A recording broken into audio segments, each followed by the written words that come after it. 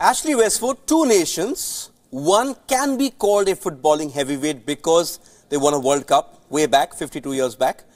The other team is aspiring to be a heavyweight on the back of this performance at this World Cup. Is that a fair assessment of these two teams? Yeah, I mean, I think any team that makes the final is going to go down in history. Obviously, if you win it, even more so.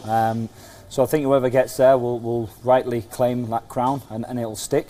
And Croatia, obviously, they came into this tournament with low expectation, like England. A nation of not many people, I think 4 million odd. They have some very good players, obviously playing in La Liga. But we'll see. We'll see if they're good enough. I think hopefully they might just tire out. And apart from the two main players and Mandzukic, the rest for me they're not world class. Okay, form booms don't matter at this stage, Eugene.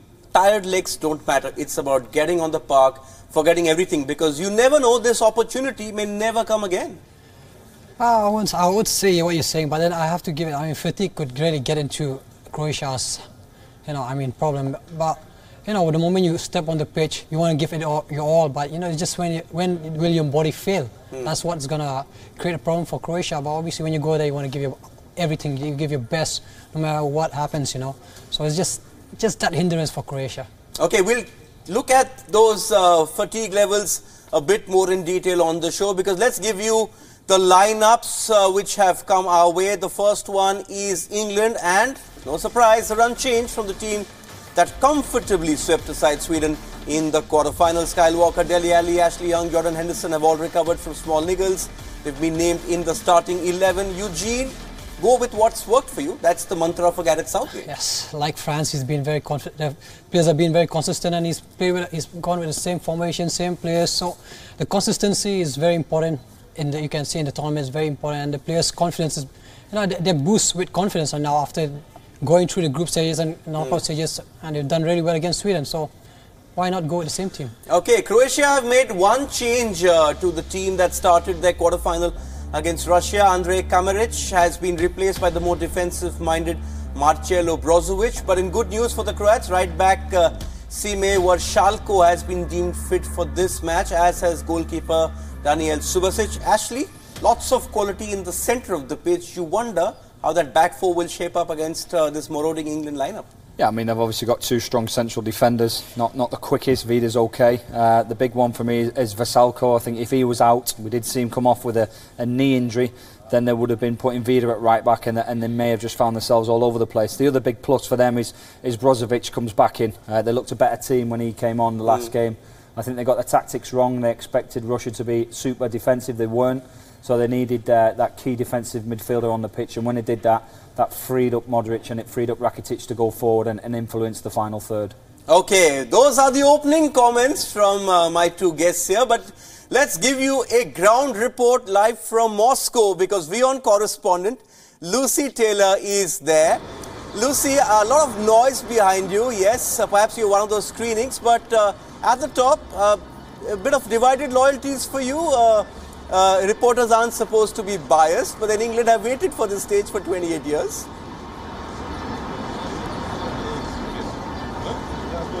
Yeah, absolutely. Not so much divided loyalties, but definitely trying to separate the professional from the personal tonight, because as you say, this is a huge moment for any England fan. 28 years since the last semi-final. I'm too young even to remember it. That match has gone down in English folklore. Everybody has heard of it, and it's even longer since the last final, 1966. So every England fan here and in England tonight celebrating. We're told that there are thousands of England fans who've travelled here for the match or just to be in Moscow to see it.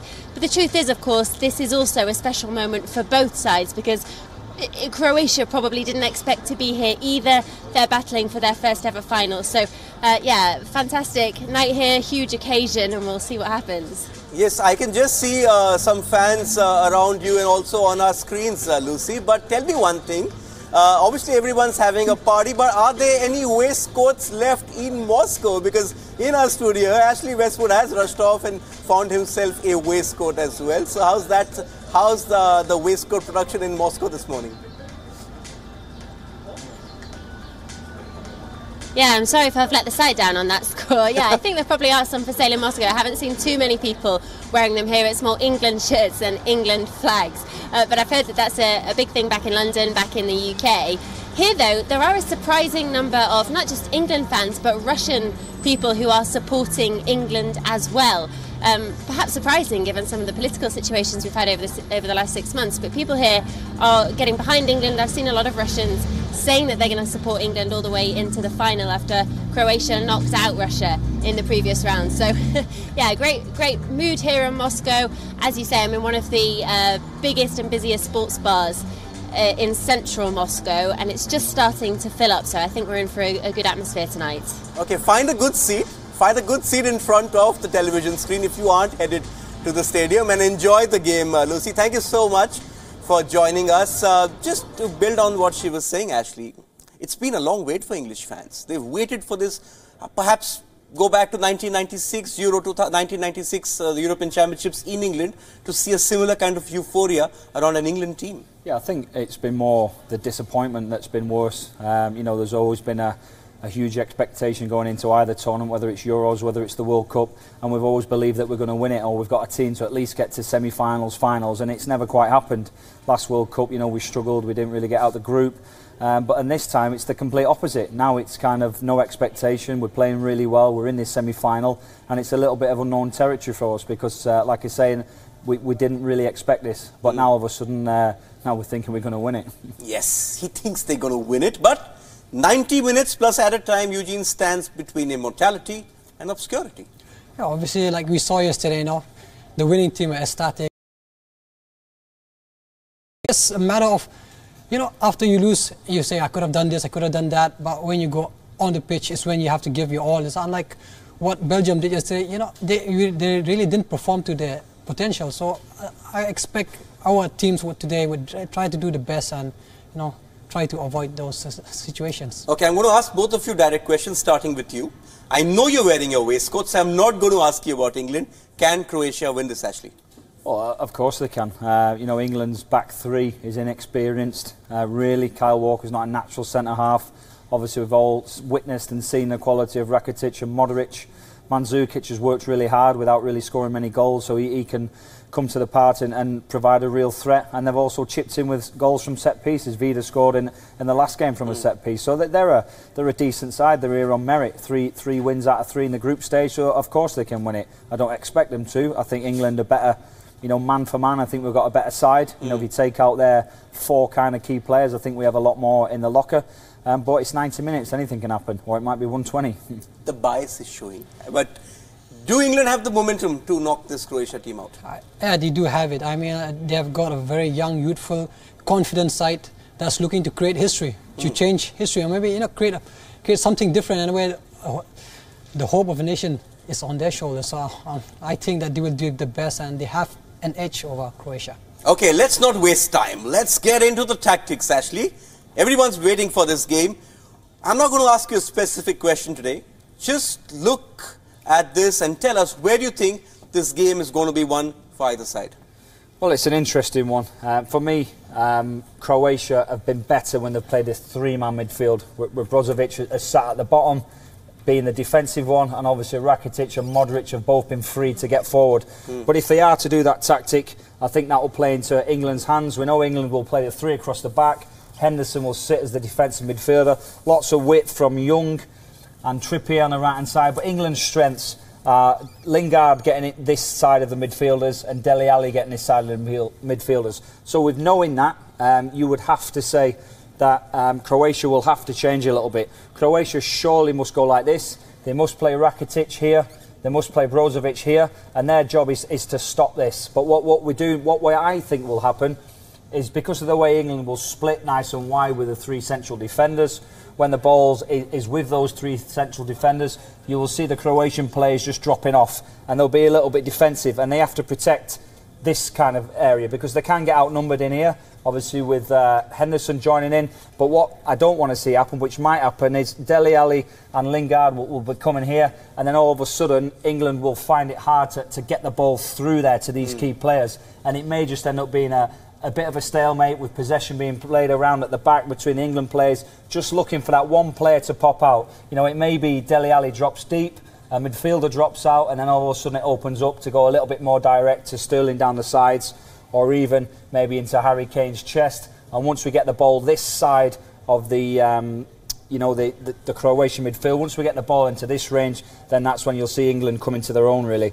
and they'll start to try and dictate the play. But it's beating that mid-line of defence, the mid-block, if you like, which is going to be really important. So I think you'll see 2 sitters from Croatia. Okay, so France are through to the final, and they had their President Emmanuel Macron in the stands for that game. Now, English Prime Minister Theresa May won't be travelling because of frosty relations with the Russian regime, but she has wished her team the best for the game tonight. Listen in. Good luck for the team tonight. I met the Croatian Prime Minister yesterday and we exchanged football shirts. Gareth Southgate and the boys have done a fantastic job and I'm sure that they're going to go on to do well. And I just wish them all the very best of luck tonight. Okay, now ever since England reached the knockout rounds, fans in the United Kingdom have been convinced that their team and Ashley's team is going to go all the way to the final. The campaign "It's Coming Home" has gained popularity over the last 2 weeks. Here's WION correspondent Ollie Barrett getting us a sense of what the mood is like in England ahead of tonight's semi-final against Croatia. England in the final of a major tournament for the first time since 1996 and the first time in a World Cup since 1990. So quite a journey this has been so far already, but many England fans are optimistic about what comes next. I reckon we're going to win. I'm feeling pretty positive. What kind of scoreline do you think we're looking at? I'd say 2-1 to England. And who's going to score those goals? Harry Kane. I think they'll do all right. They seem to be in with a chance. They're certainly hungry for it, aren't they? And that's the main thing with sports. What do you reckon? 3-1 Kane hat-trick. 2-1. So it's coming home? It's coming home. Of course it's coming home. Come on the boys. Croatia will no doubt prove a stern test, though. Luka Modric in midfield, considered one of the best midfielders in world football at the moment. But this England team appears to have optimism and a style of play that they are comfortable with. They also have a manager whose stock has risen throughout the tournament, Gareth Southgate, and the day's been marked as well, earmarked Waistcoat Wednesday because of the sartorial example he is now being held up as. Even if England lose in the semi-final, they will come home to reasonably happy fans. If they win, then the status of national heroes are guaranteed. Ollie Barrett, London. We know it's Waistcoat Wednesday. We just have to look at Ashley Westwood. But Eugeneson Lyngdoh, if it is coming home, then England need to shut Luka Modric down tonight. The key personnel in Croatia, obviously Modric and Rakitic, I'd say, the most experienced players. They are very key because he's been dictating games. You could see it in the previous game, and he and Rakitic are very, very vital to their attacking play. So it's important that they try to do everything that they can to eliminate threat posed by these two. Okay, 8 of England's goals, Ashley, have come from set pieces, 8 out of 11. 3 of the 4 goals Croatia have conceded have been from set pieces. If you ask Gareth Southgate, is that something you want to exploit? I think they will. Obviously, they know them. They've got a few well-drilled ones. You can never guarantee from a set piece, so there's so many elements that have to come into play. The delivery has to be right first and foremost, which is never guaranteed. You know, you can hit 100 balls and you might only get 10, 15 exactly where you want to put them. Then you have to get the movement right. Sometimes it comes down to a block, and also you have to have a lapse of concentration or some poor defending, because you know, this should be easy to counteract. This should be easy to defend, but it's always a mistake that leads to a goal being scored from a set piece. So they're never guaranteed. You know, they've been a big plus at the minute, so he won't be hanging his hat on scoring from a set piece, but he knows he's got it in a locker to have multiple threats. You've got Kane, obviously Maguire, Stones. All of a sudden you've got 3 big lads there, and that is quite hard to mark. You know, you were mentioning this fatigue levels. You know, I've actually got some numbers down, and they ran 132 kilometers against Denmark, 139 against Russia. That's 15 kilometers less than what England have run. That's obviously going to be a factor for you, but you also have to take into account those emotionally scarring penalty shootouts. That's also going to be, that's also should have taken a lot out of them for Croatia. I mean, mentally you can get drained out. Fatigue levels are obviously there. It does take a toll on you, but at the end of the day, I think it's what you have in the heart. I mean, like, maybe you're tired, but you want to push, you want to give more. That it comes up to that. I mean, players, they're willing to win. How ready are they to fight, you know, for that last inch? So it comes to that. Okay, we'll tell you how ready England are going to be to win this, because my producer Yash Shah has come up with some fascinating numbers, and I'm going to draw Ashley's attention to it. You're going to see it on our screens very soon. Now, we all know England won the World Cup in 1966. So what else happened in 1966? It could be a coincidence, Ashley. Look at this. In 1966, European champions were Real Madrid. They won it this year as well. Manchester City won the league this year, the Premier League, but in 1966, they also won the league they played in. Chelsea finished 5th. They also finished 5th this time. Burnley were in Europe in 1966. According to this, who's winning the World Cup? Well, omens, they're there for a reason. So let's all go home now. We know the results, so we don't have to do another show. It's finished. In 1966, there's one more, Eugene. The reigning Wimbledon champion was knocked out. So the omens are all for Ashley Westwood to throw us a big party on Sunday night. I can't bet on that, but my heart is with Croatia though. But I don't know, the omens are saying, let's see what Croatia have in store. Lots of talk about Raheem Sterling. He's hammered by fans, completely hammered. The fan ratings don't have anywhere else. But like you showed us in the last game as well, he gives England a very viable alternative. And also, with Croatia having these tired legs, you would look at England stretching the play a lot, especially with those wide men coming in, really pulling them all over the park. That's going to play into England's hands. Yeah, for sure. I mean, he gets hammered for records. You know, he's not scored in 24 games. I think 2 in 42 for England. But at the end of the day, we've already looked how important it is to get Dele Alli and obviously Lingard in behind that midfield. But you can only do that if the play becomes stretched. Ideal world, England want to play through the thirds, get the ball nice and easy into the feet behind the midfield. But sometimes you need a plan B, and he's supplying that. You know, he's the one running down the sides. He's the one running his socks off. You know, stretching things, doing unforeseen runs. You know, he runs down the side of the 18-yard box. He's not going to score from there. But if the cross comes in, laid back maybe to Trippier, Harry Kane's in the box. So it's, you know, he's a team player. You know, it doesn't matter if he doesn't score a goal as long as England win, and Gareth Southgate's well aware of that. Yes, and he's backed those kind of players. Almost out of time, Eugene. I know you said you're a Croatia fan, but give us your prediction for this one, and don't say Croatia are going to win. Well, okay, you can say what you want. It'll be a tight game, but because of the experience that Croatia have got, I'd go for Croatia 2-1 win. Okay, you're breaking Ashley's heart. He's breaking Ashley's heart, but that's the coach and his players. That's between them. We'll leave you out of it. Okay, that's it then on this Wednesday edition of Theatre of Dreams. Time for me to thank Ashley Westwood. And I'm going to remind you that hotels in Noida have strict rules when it comes to making noise in your room at night. So please adhere to that. Eugeneson Lyngdoh, make sure that your coach doesn't make too much noise and stop him from jumping into the pool late at night if England win.